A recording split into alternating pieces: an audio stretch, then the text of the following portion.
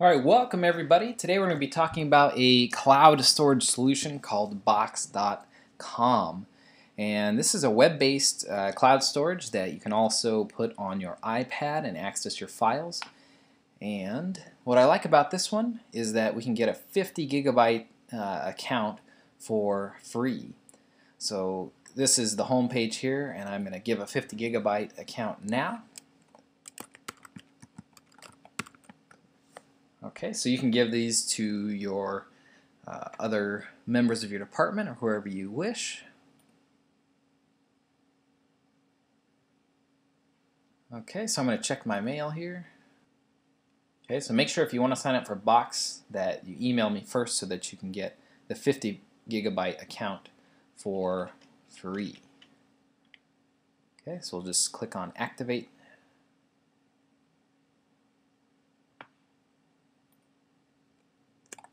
We'll type in first name, last name, type in your password.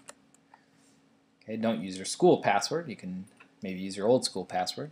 And then I just put in my work number.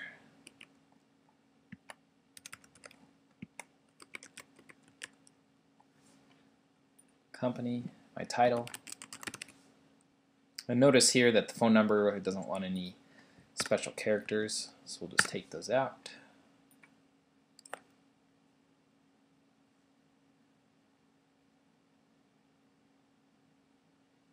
And here we go. So this would be where you come to upload files and access files and organize all your files as well.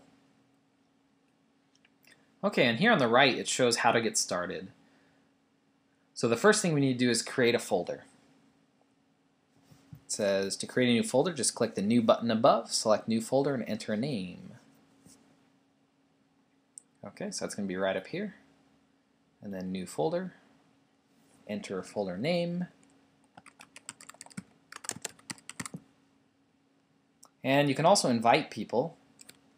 Okay, so people you invite will receive an email invitation to sign up for their Box account, and once they have access to your folder, they will be able to download, edit, and upload files according to the access type that you select. Okay, so you can select people to be an editor, meaning they can upload, download, preview, share, edit, and delete files, or just a viewer in which they can download, preview, and share files. And I really like this because when I share this with my students, I can just set them as viewers, meaning they can have all the access to the files, but they can't change any of them. Okay, for now, I just want to keep this private. Okay, so here's your folder. So step 1 is done. Step 2 says upload and share files. So it says just click the upload button above to select the files from your desktop. Then click share on a file to create a private link that can be shared with anyone to send it. So here we want to click on upload, and it brings down this menu where you can choose whatever file you want to upload.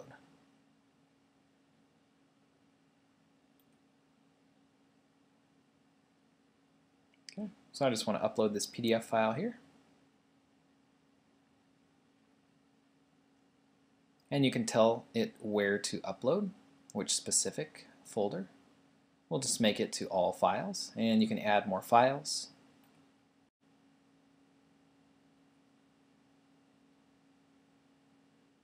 Now this differs from Box.net in the fact that when you upload it, it's actually creating a new file online. So this does not sync with your desktop. That would cost $15 a month if you wanted it to do that. Okay, now you can see all the things that we can do with this file. Okay, you can share it, and then it gets a link that you can either send, and you can also change the access. So anyone with a link can access this. You can also make it for collaborators only, or disable it so there is no shared access. Okay, you can also add comments to a file. Okay, you can preview a file, download the file, or even upload a new version if the document has changed.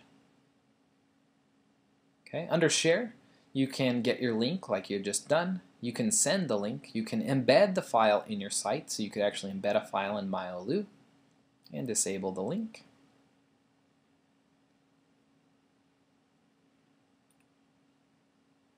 Now, if you don't like where this is, this works like a drag and drop system. So if we want to move this into Techno Lunch, you would just drag, okay, and then drop. And now we can see that the file is in Techno Lunch. Now right up here you can see the folder structure if you ever need to go back. Okay, back to your beginning.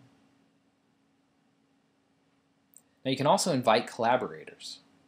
Okay, so click on any folder and enter email addresses in the Add Collaborators field, and they're going to be able to access, comment on, share, and update all the files in that folder. Okay, so we're going to share and then invite collaborators. So I'm going to add myself to this. Okay.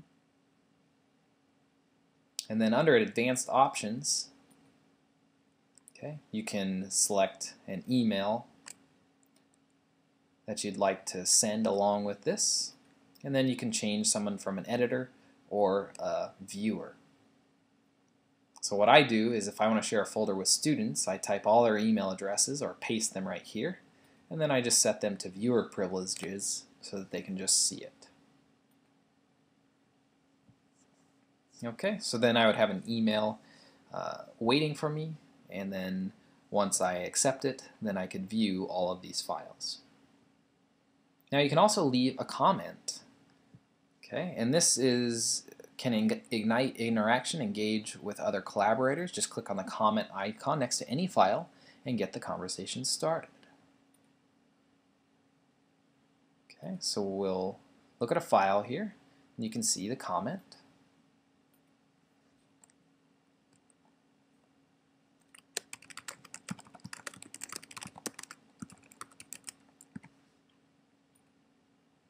Okay, so all of my other collaborators would also be able to see this comment, and they would be able to add comments on the file as well. So, for instance, your students could ask you questions.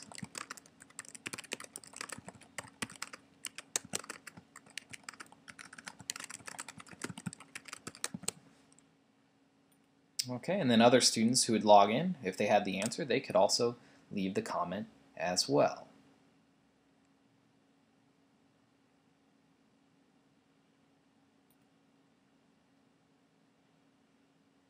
You can also edit your profile here. So click on the tab called My Account and add your name, a picture, and any content info so people you share with would want to know. Okay, I'm not going to bother with this right now.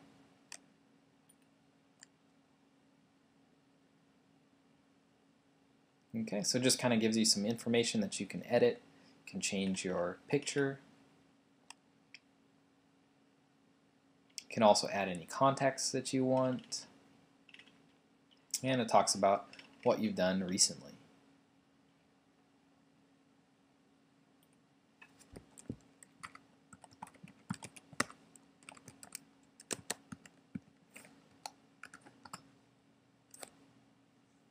Okay, so I just added my website there.